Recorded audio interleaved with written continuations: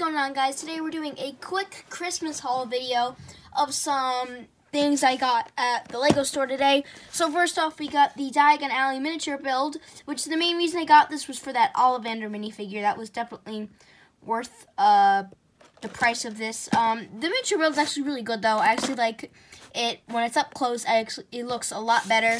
We also got this nice Christmas carousel here, which is for my sister, and hopefully she'll like that. Still looks very cute, though. Nice little diorama. And these were just some gift of purchase things, which is weird because these are the Darth Vader pods, but these were from April, so they must have had some left over from stock. I got 2 of those.